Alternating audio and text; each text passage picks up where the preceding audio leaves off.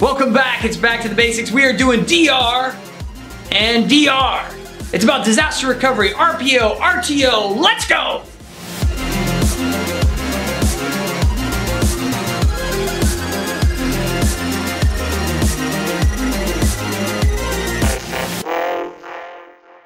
All right, welcome back, and we are talking DR. That's disaster recovery.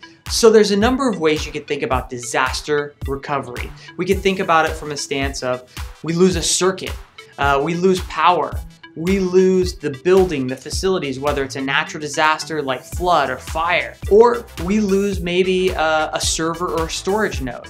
All of those things can come around disaster, can fall into the category of disaster recovery. So there's two pieces or two elements that we use when looking at DR.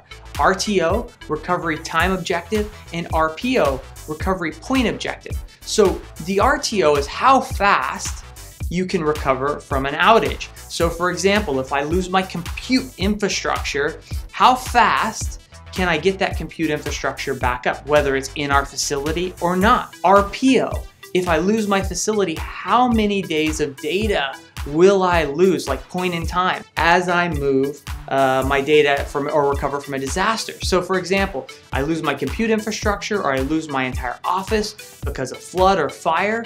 Now the RTO, the recovery time objective, how fast can I get the infrastructure up? And the RPO is how many days of data did I lose? And so these two things, the RTO and the RPO, are really business drivers. They come from the business. And the shorter the duration of time of data you want to lose could mean the incremental cost around bandwidth or technology to support that. And the RTO, the recovery time objective, if you shorten that down, that could mean also additional infrastructure.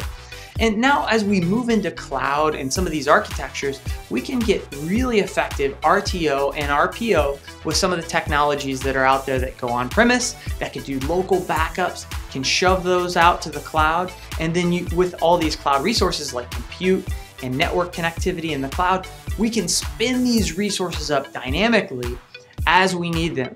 So you're able to get better RPO and RTO times to meet business requirements with the cloud. So that's it for DR. We talked about RTO, RPO. We talked a little bit about leveraging the cloud to spin up resources faster. If I said anything in this video that you thought to yourself, hey, I'd love to know more about that, make sure you leave a comment, like, subscribe, and we will see you on the next Back to the Basics. Thanks for watching.